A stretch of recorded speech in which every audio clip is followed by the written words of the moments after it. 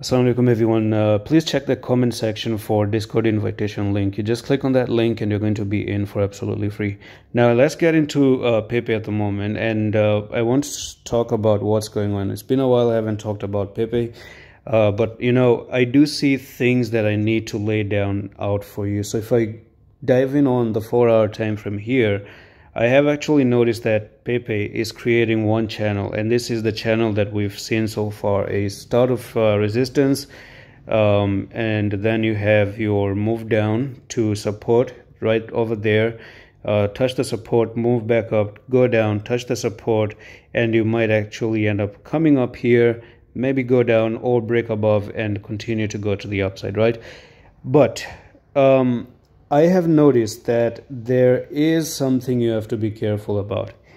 Perhaps PEPE or in general, I do see a lot of altcoins still hinting that 50% drop is about to happen. 50% drop is about to happen. And it may sound like a bad thing, but I'm going to tell you why it may be a good thing. I normally never recommend anyone to come and join the private. But this time I may actually recommend you to be a part of the private for September. Reason being is, if my plan goes right, we can get 80 to 90% on our next trade. And it's going to be totally worth it, the fact that you actually join the private. Whatever you pay gets covered as well, and then you end up in much more profit than you can even imagine. So let's say even if you have $300, you pay me $10 to get into private. Imagine what is 80% of $300, right? So I'm talking about nearly $150, $100 you're getting back for that $10. Of course, if that plan does play out, and I think it's going to play out. Okay.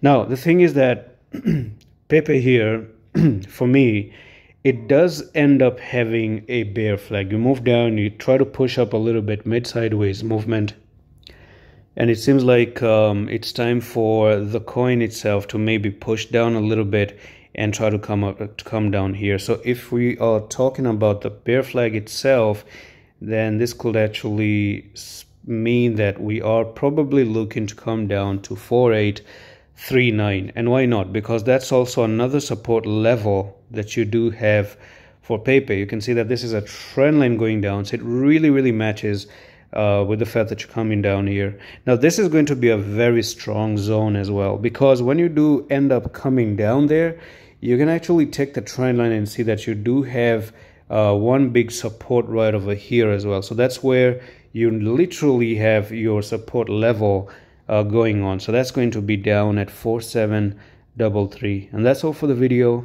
Just a quick one. I'm going to the next one. Love.